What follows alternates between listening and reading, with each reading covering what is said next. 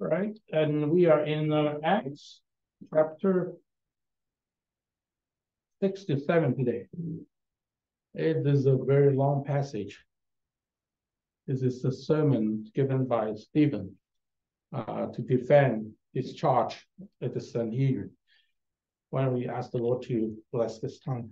Heavenly Father, as we turn to the Bible, we pray for a teachable heart and help the one to share and help those who listen. Lord, may we all be blessed by your word and reminded and encouraged by who you are. So bless this time and cleanse us so that we can be usable for you. We pray in Jesus' name. Amen. Amen. All right, let's go back to the sermon title. Who is the blasphemer of God? Because Stephen sharing the gospel with some Hellenistic Jews, debating the Holy Spirit strengthened him, and so those people didn't win the argument and offended. They're angry, so they want to deal with this guy, take care of him, or get rid of him. So they make up false witnesses and wrongly accuse him that he is a blasphemer of God. He attacked Moses and his law and the temple. As Jesus said, this temple will be destroyed in 3 days. I will make a new temple. He was talking about his dying for us and become a temple. Now in him we worship God, not inside the temple, but in Christ. But they didn't understand. They thought it was like trying to destroy the temple. Anyway, they were spiritually blinded. All these people oppose God has a spiritual root problem is spiritual, not intellectual. Not that they don't understand, but they're not willing. They don't want to come into God's light to be the right fellowship relationship with God. So they create many excuses and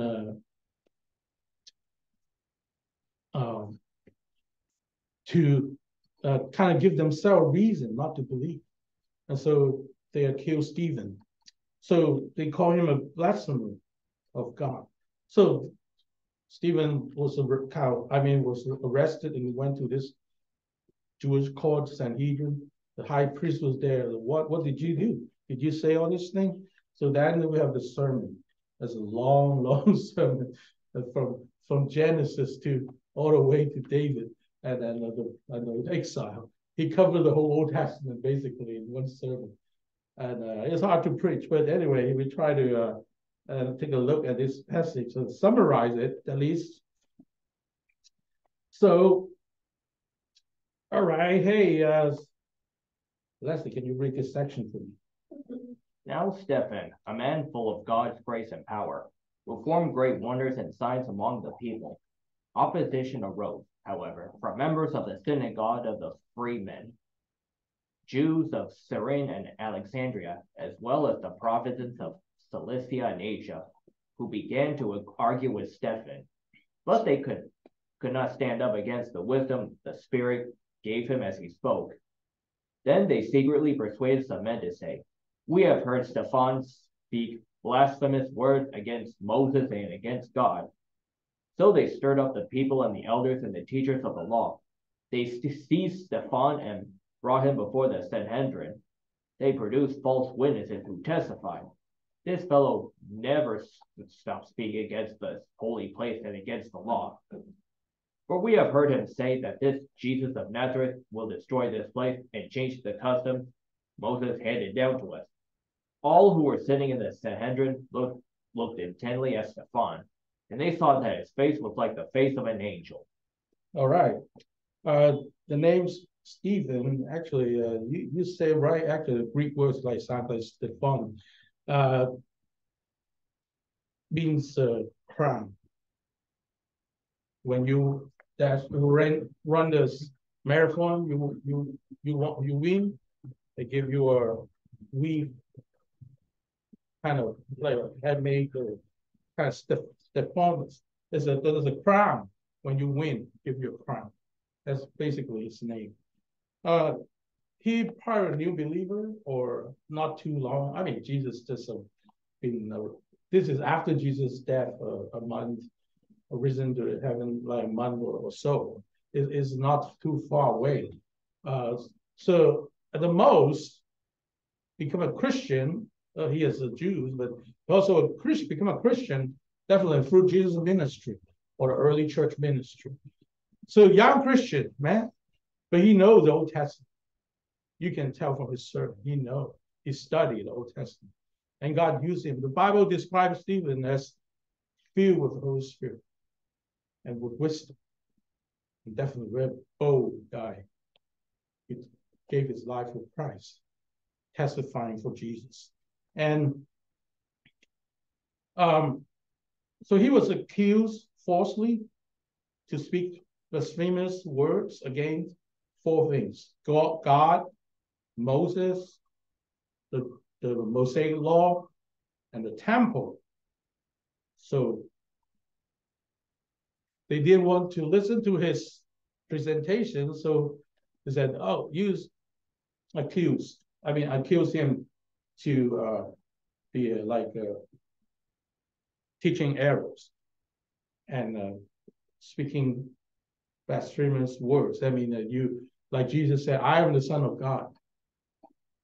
The high priest said, tear his clothes off, right? That you offended God. Who are you to claim to be divine and deity?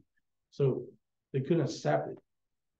And Jesus' disciples, apostles, keep on preaching Jesus was the Son of God and died for our sins and resurrected on the third day. And the worst thing, you guys killed him. And it was like, couldn't take it too much. They're angry.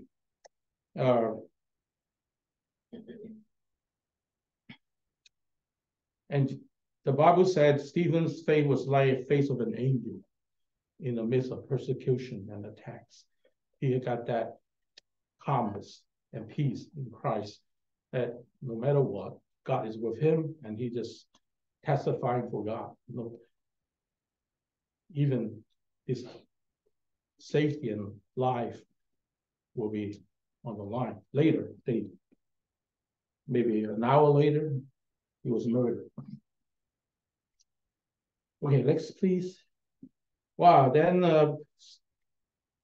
Stephen made this sermon, and that's the sermon of his life. That's the last sermon. And he gave his life for the Lord.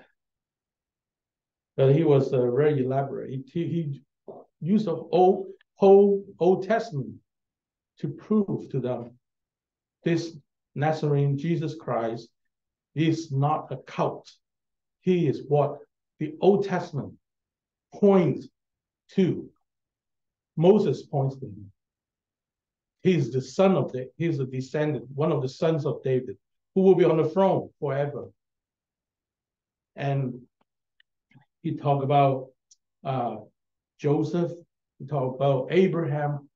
He talked about the whole Jewish history and the Bible and Old Testament to point to them that Jesus is not erroneous. He is not just some fantasy. He is the Messiah, Christ. Today you go to Israel, you say Messiah, but they understand.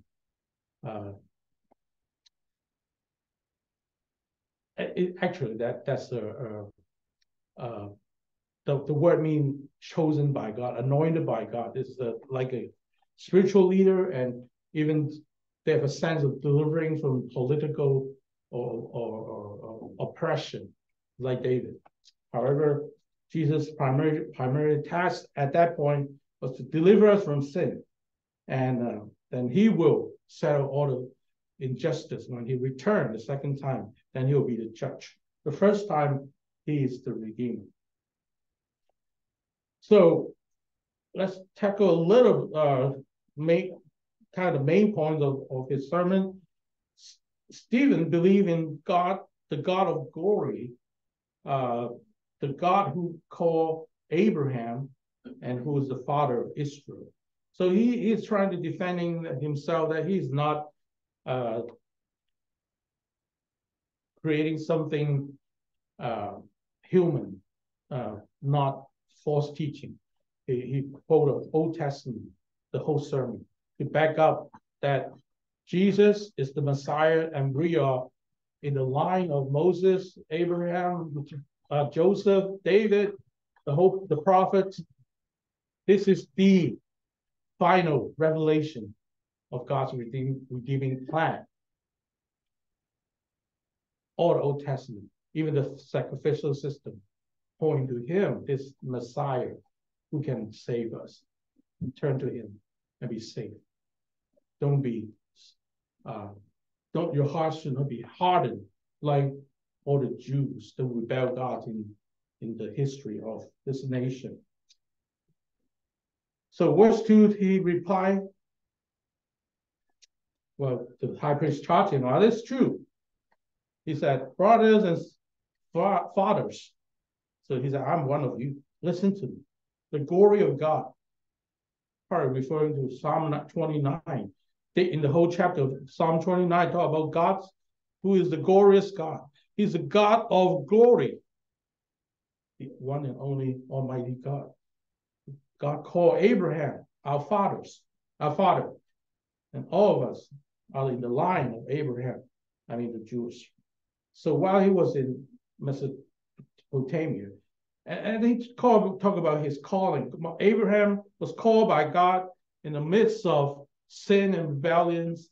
God chose Abraham to be his representative.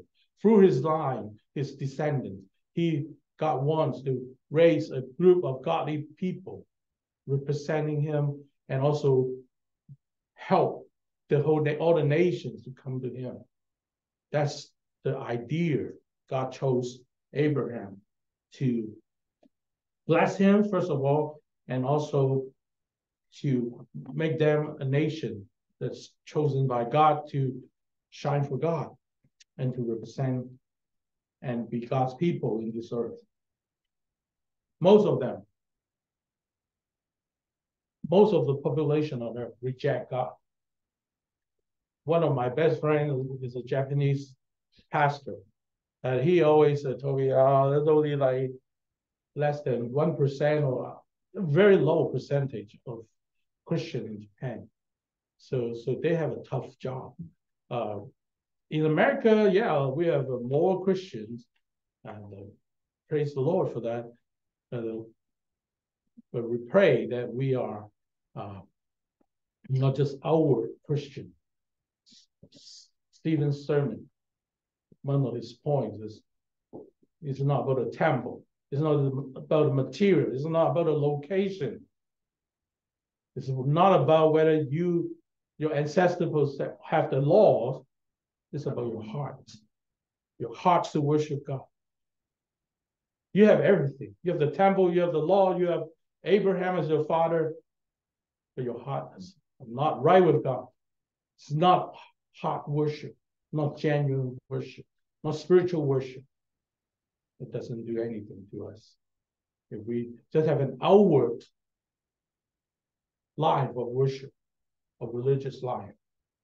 Religious, but not God. A lot of vocabulary about religion, but our heart are far away from God. Stephen basically saying, don't do that. That's not pleasing to God.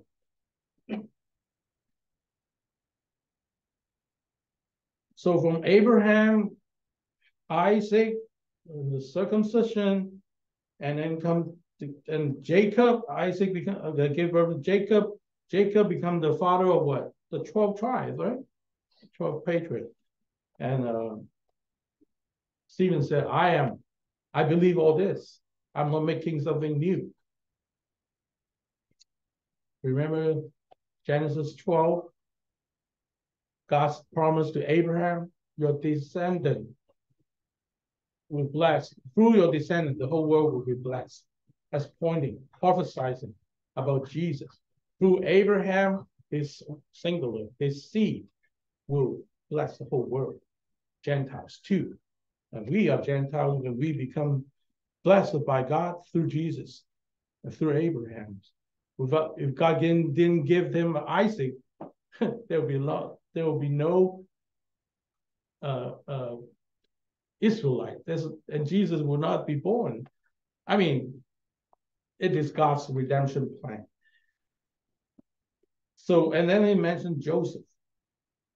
Joseph so as him as the brothers, the patriot that you guys respect. And they're not that godly. They jealous of Joseph. They sold him as a slave. They actually wanted to kill him. But one of the brothers said, I don't kill him. Just sell him to be a slave. They wanted to kill him out of jealousy. So on one hand, he quoted all this Old Testament to back up that he is in the line of God's revelation, and on the other hand, point to the rebellions of the forefathers. There are good examples in the Israelites, godly people, but there are many ungodly people who rebel against God. And with God's revelation in front of them and with the Bible, Old Testament in front of them, they chose to worship idols and refuse to walk with God. They are so close to God, God's thing, God's temple, or God's tabernacle, God's leader, God's, miracles. Every day they're eating miracle. They're eating in the desert. They're eating manna. That's a miracle. Their heart's so numb to God that they see miracle, they refuse to walk with God. So his audience are high priest family, Sanhedrin, Sadducees, and some other Jewish leaders. So they all know the Old Testament, but they're all religious. High priest, Sanhedrin. Can you be more religious than that? Right? The audience are religious, Jewish, supposed to be delivered, but no. Rejection of God and God's, I read for you. Rejection of God and God sends deliverers or messengers. Rejection has been the history of Israel, like Joseph. Joseph was sent by God to save them from his family, but the brother rejected him, wanted to kill him, and he went through all the whole ordeal. Moses, Prince of Egypt, right? He was God supernaturally saved him, and he was the Pharaoh said, kill all the baby of Israel. They're getting stronger. Let's wipe them up, because if you kill all the baby boy, right? A lot of the next generation will be cut off. There'll be a generation will be gone. That's why that's the time Moses was born, and the Pharaoh ordered to kill all the baby of Jews. So mom wanted to save him and put him in a basket, right? And on the river, and picked up by the princess of Egypt. And God put him in the palace and trained him with all the wisdom and knowledge. And then God used him to become a leader to take the Israelites out of Egypt to the promised land. That's God's delivery for them. They were slaves, making bread without straws. They were oppressed, murdered, humiliated, and the Bible said God heard their cries, their injustice. God heard the cries, so God sent Moses to help them. Remember Moses, maybe a little bit hot-blooded in the beginning. He saw some injustice. What did he do? He killed that Egyptian, right? And to defend his brothers. And he buried him because this is serious stuff. But another day, these two Jewish guys are arguing.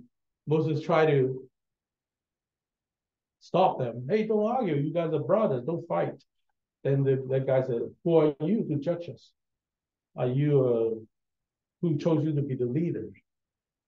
You want to kill me just like you killed that Egyptian a few days ago?" Oh, someone saw it.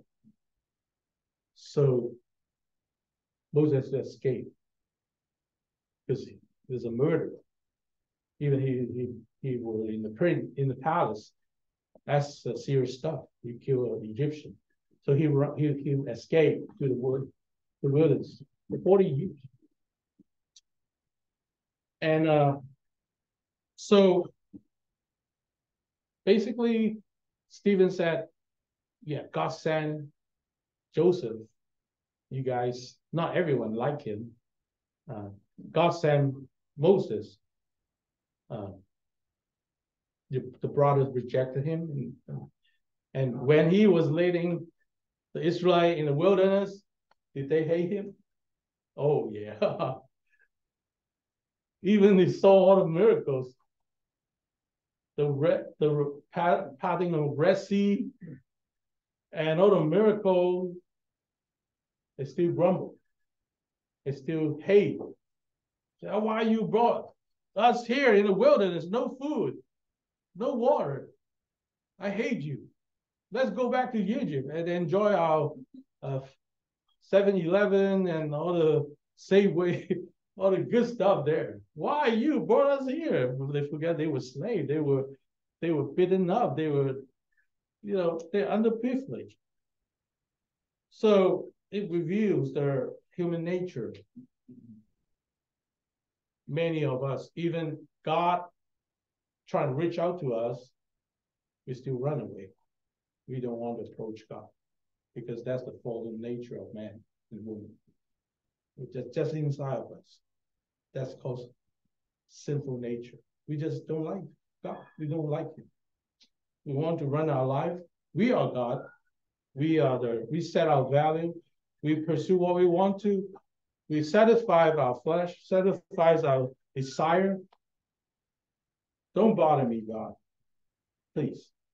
Next, please.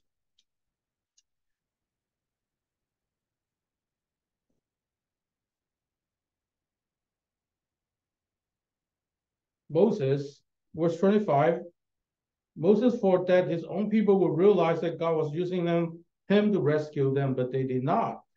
And verse 27, but the man who was mistreating the other pushed Moses aside and said, "Who made you ruler and judge over us? Are you thinking of killing me as you killed the Egyptian yesterday?"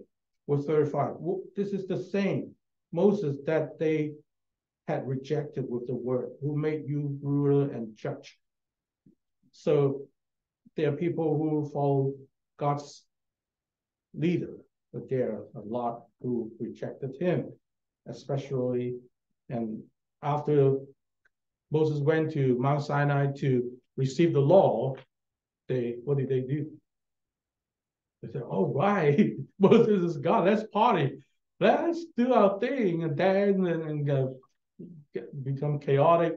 And said, Aaron, they just don't know God, basically. They said, "Let's build a golden calf and worship.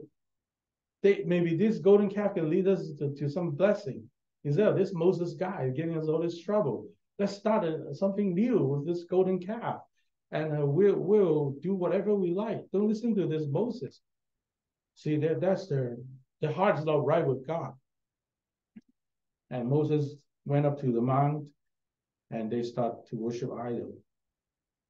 And that's revealed the nature of the human race. We just don't care about God. Next, please.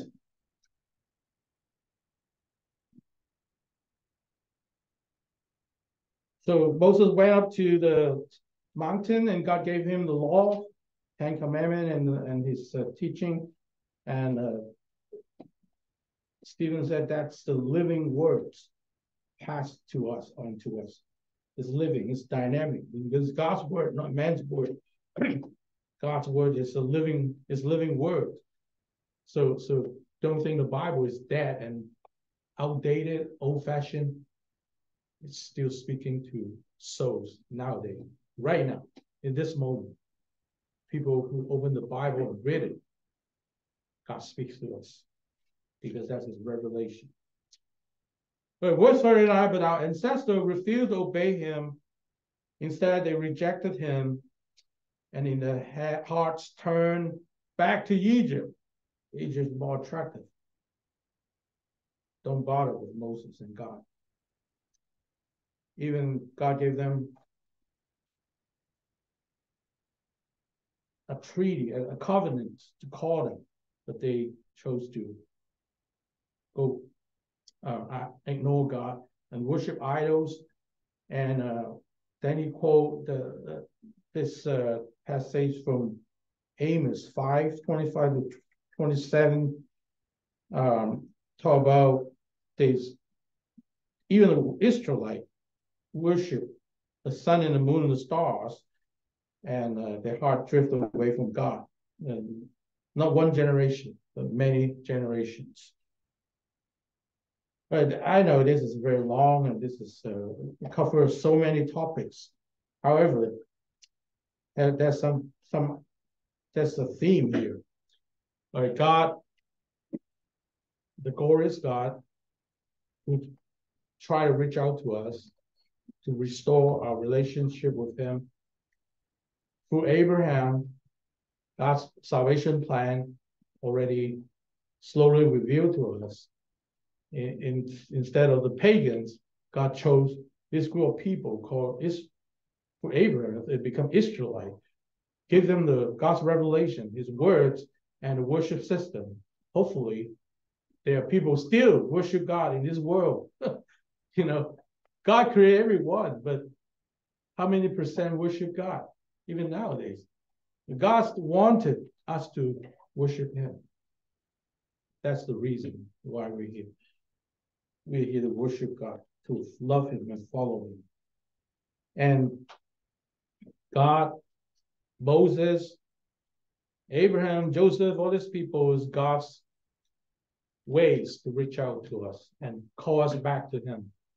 And the laws and the temple are just vehicles, God using all these redemption activities to draw our hearts and our life back to him, to walk with him, to know him, to feed him, to love him, to trust him. That's God's desire. And ultimately, God sent his only begotten son, not just the prophets now, it's God himself, born as a baby, to be raised among the Jews, to tell them God so loved the world that he gave his only begotten son, that whosoever loved, whoever believed in him will not perish, but an everlasting life. Jesus himself, God himself, descended here to reach out to us. And there's a bigger and revelation than Abraham, Moses, Joseph, the law of David, all this point to him. You guys missed it. He's the final revelation. Come, embrace this Savior. He can save you. So Israelites received God's law, but not all of them obey and walk with God. See, they have the law, right out of the Old Testament, still read by in the synagogue. They read it, but they refused Jesus the Messiah. It's offensive to the Jews, most of them, that you talk about Jesus in front of them. They worship the ritual, the temple, the religious system, instead of ultimately submissive to God and worshiping him. They have all this religious thing going on. But they're blind. He's the high priest who ordered to murder Jesus. How spiritual they can be. They read the Old Testament and the Son of God standing right in front of him and said, I want to kill this guy. That's ultimate spiritual blindness. It's totally unacceptable. And we are like that. Without God's grace, we are so blind, so ignorant, spiritually dead. So they have everything, but they are not with God, right? They are not right with God. That's the only thing they miss. All right, next, please. All right, and then the final verdict of the sermon, quoting all this God's blessing to the Jews, and then here we go. It hit home. Verse 51. Leslie, can you read this section for me? You stiff-necked people, your hearts and ears are still uncircumcised. You are just like your ancestors. You always resist the Holy Spirit. Was there ever a prophet your ancestors did not persecute? They even killed those who predicted the coming of the righteous one. And now you have betrayed and murdered him. You who have received the law that was given through angels but have not obeyed it. All right, Stephen's kind of, this is the verdict. Stiff-necked people is God used this term to describe the Israelite in the desert, in the wilderness. I'm fed up with you guys. You guys are stiff-necked people. That means you are not obedient. You don't want to come to God.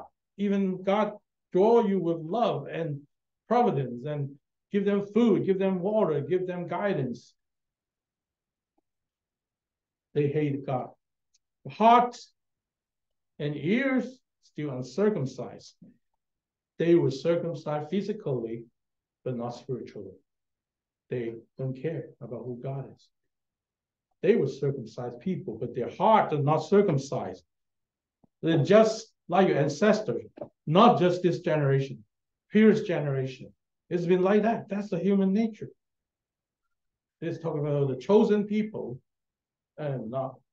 Then you can think about the pagans, the Amorites, the Hittite, the Canaanites. They kill baby, they incest. They have all kind of pervert practice every day. And that's why God judged Canaan with some fierce judgment, because the wickedness offended God every day, up to the point God said, that's it. And judge sin. It's not that God didn't want to reach out to human race, especially the Jews, but they received God and His Holy Spirit. Was there ever a prophet your ancestors didn't persecute? Many prophets died by the people, killed by the Israelites. Jeremiah, Isaiah, and many other prophets murdered. And they killed those predicted the Messiah to come. And now the ultimate, they murdered and betrayed Jesus. And you guys are guilty. You need to repent and come to God for forgiveness and a right relationship with God. Come to His grace. They have the law, but they didn't obey it. So what's the point of having the law without obeying? You can have 5 Bibles in your church, in your home, but you never read it and you never believe in it and you never obey God's word. This doesn't matter. If you have 50 Bibles, doesn't matter. And this is also reflected in Jesus' heart when He was on earth. Maybe, William, can you read this section for me? Jesus' sorrow for Jerusalem. At that time, some Pharisees came to Jesus and said to him, "Leave this place and go somewhere else. Herod wants to kill you." He replied, "Go tell that fox I will keep on driving out demons and healing people today and tomorrow, and on the third day I will reach my goal. In any case, I must press on today and tomorrow and the next day, for surely no prophet can die outside Jerusalem. Jerusalem, Jerusalem, you who killed the prophets and stoned those who sent to you. How often I have longed to gather your children together at the end gathers your children under your wings, and you will not, and you were not willing. Look, your house is left to you desolate. I tell you, you will not see me again until you say, blessed is he who comes in the name of the Lord." Amen. Yeah, Jesus even wept when he thought about this people who God has been trying so hard to reach out to them. And he himself came to reach out to them, but they wanted to kill him. And Jerusalem, Jerusalem, who killed the prophet and stoned those who sent to you. How often long to gather your children together. So it's God's will to gather every one of us, including the Israelites and the Gentiles. That's God's heart to gather them. Like what? Like a mother gather the children under her wing, her protection. Like if Leslie was a little kid, he tried to run to cross the road, there might be danger. Dinah is gonna run to grab you and keep you out of trouble, right? That's God's heart. He wants to grab us out of trouble, to save us from dangers. But we refuse. We say, get out, don't grab me. I don't want you. I like freedom. I want to do whatever I like. And they got what they want. The house left to the desolate. And 70, 80, the Roman Empire wiped out the temple. No more. The Jews don't have a temple nowadays. No more. It's just the wall and the leftover. And all the stones were like demolished. Very sad history, but that's just human, how we treat God. And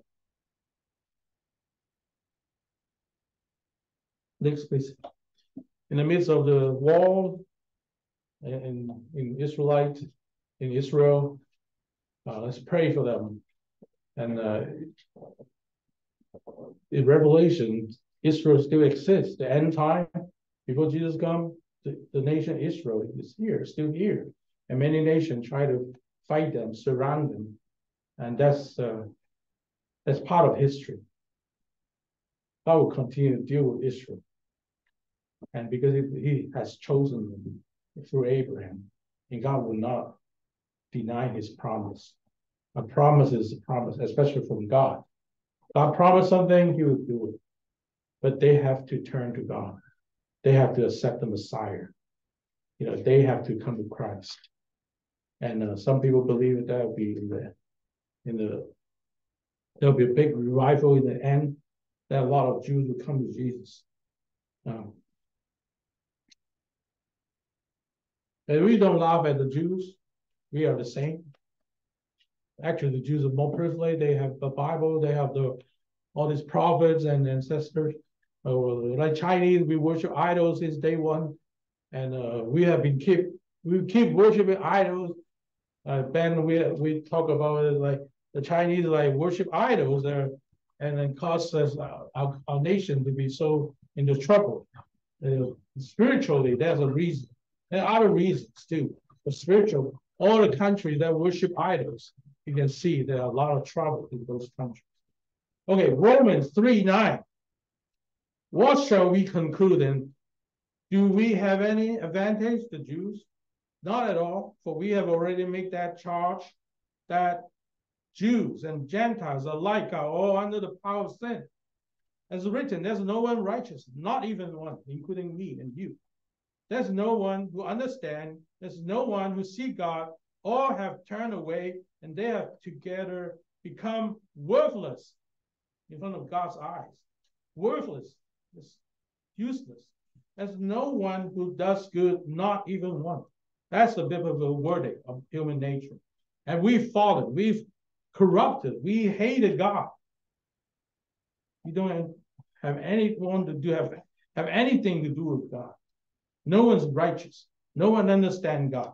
Without God's grace, we're just spiritually dead. No one seeks God, you know. We encourage ourselves to do devotion. It's so hard because that's part of our nature. I don't want to be close to God. May God give us grace. It's all God's grace. Romans 3:22. The righteousness is given through faith. It's Jesus' salvation plan.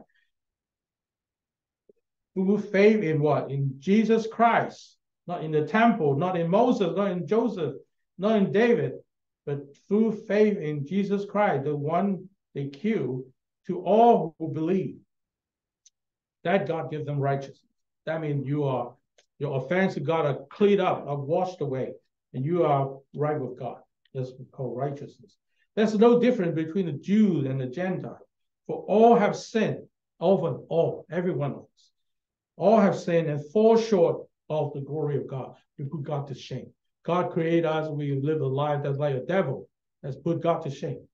And when all are justified freely by his grace through the redemption that came by Jesus Christ. And that's all we can get out of this trouble, is to receive freely this grace. We just sang amazing grace. This is free. This is given to us as a gift to those who have faith in Jesus Christ. That's the gospel. Not by word, not like Hindus, not like other religion system. We work so hard, God will be so happy, then he gave me a key to heaven. No, God gave you a key to heaven if you believe what his son has done for you and given to you free. Credit to your account if you accept Jesus.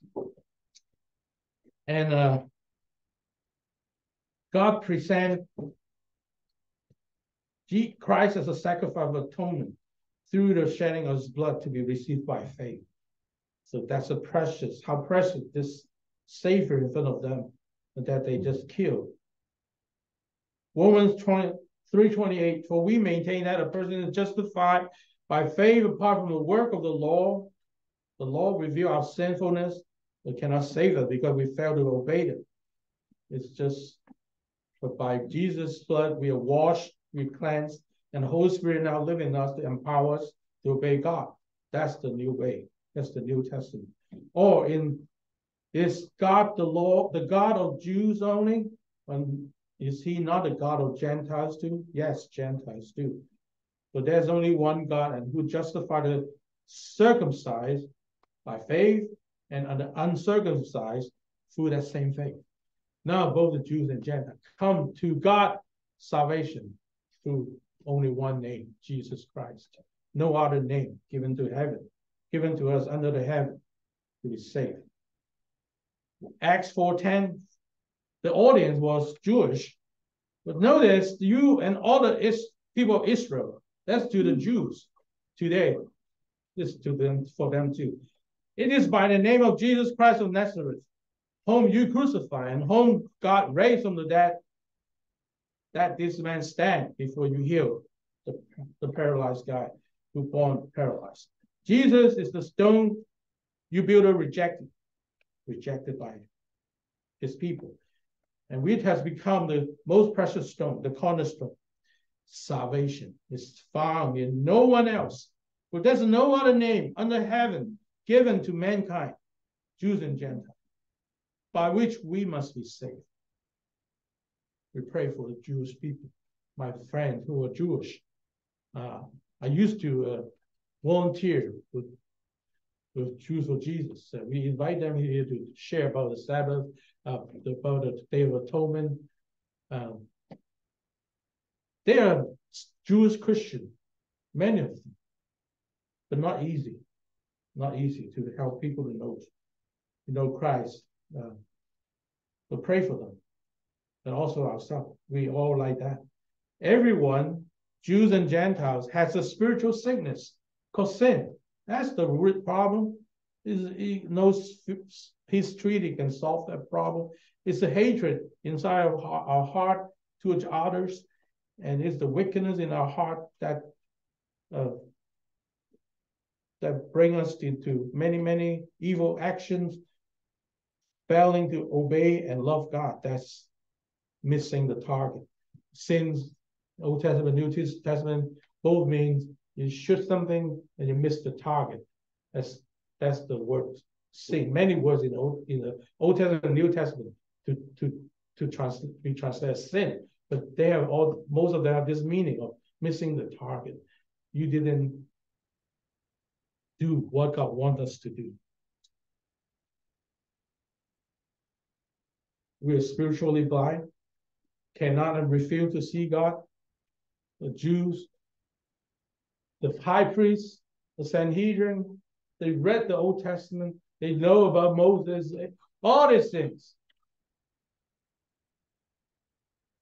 Blind, they don't see it. They don't see God's sending someone to fulfill the Old Testament in front of them. Not that they don't register, they refuse. Not that they don't understand Stephen, not that they don't understand Jesus or Paul. They don't want to accept. Their hearts are darkened. Spiritual ignorance. Don't understand. You know, there are people who choose to believe falsehood in the internet and everywhere. They just like to enjoy believing in lies for some reason. A spiritual bankruptcy, no, totally wicked. It's not, if it is not God's grace, all of us are totally spiritually bankrupt. We have nothing good to offer to God to please Him. If it is not God's work in our life, Holy Spirit's helping us. But more, to be bad, you have to respond to God. You cannot say, "Oh, I'm totally wicked." So, okay, it's all God's grace. I don't do nothing. I don't respond to God. You still need to respond. When God calls you to turn around, repent from sin, to stop something, and to do something, you have to do it. But we are totally wicked. And even to the point of spiritual death, separate from God and no life, no God's life. It's just this physical body. There's nothing spiritual inside of us. Stephen pointed out that the Jewish people are like that, many of them. And I would say the Bible points out that we all like that. No one's righteous. We can be like them. If God performed miracles in front of our eyes, some of you grew up in church, you went to Sunday school, but there's a sin, there's a disease in our spiritual life, in our heart, that kind of pulls us away from God. And there's a spiritual battle until we arrive in heaven. That's something we go is be going on, and we have to let the grace of God and help us and strengthen us to turn us back. And then the Bible said, die to your old self. Sometimes it's not just playing with it. You have to put it to death. No more, Lord. Nail on the cross with you. Let me live as Jesus living inside of me. Help me to live with your power. Everyone needs God. That's the point. Receive His grace in Christ so you can be saved and healed from this spiritual sickness. That's the only one way to hope and salvation. And Stephen offered to them, and Jesus offered them, Paul offered them. They persecuted them, they killed them. And eventually, the next chapter, after they murdered Stephen, the church started to spread out. We need to run away for our life. Then we have to go to Samaria, and we have to go to other cities to escape from persecution. And along the path, they brought the gospel to the Samaritans, to other Gentiles. And that's how God used them. Oh, that's scary, but that's kind of exciting too. But it's just, we're going to continue to read this, and it'll be very, it's an adventure that the apostle and disciples spread the gospel during the persecution. Why don't we ask for the Lord's blessing? Heavenly Father, we pray for our hearts, and We all like this. We all run away from God. Without your grace, we are nothing. We are meaningless and worthless. So God, create me a clean heart so I can know you. And give me a humble spirit so we can walk with you. Oh Lord, forgive all of our sins and our rebellions and our doubts and our second guessing about who you are. Oh God, cleanse us, revive, give us revival. May your love soften our heart. Thank you for the revelation in the Bible. And today we can see the whole picture in the Bible. So may your word be in our hearts so that we will treasure it and love it and obey you. So give us strength, Lord, in this end time. We pray for Israel. We pray for the war. We pray for all the innocent people suffering.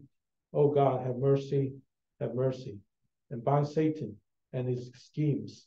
And during this end time, Lord, reveal yourself and let your salvation be heard. And let your redemption be clear in this generation. We pray for all the Christians and all the churches in this world. Lord, equip us, help us to witness and shine for you in this dark time. We pray all this in Jesus' name. So may the grace of the Lord Jesus Christ, the love of the Father, and the fellowship of the Holy Spirit be with you. Amen. Amen. Thank you. All right.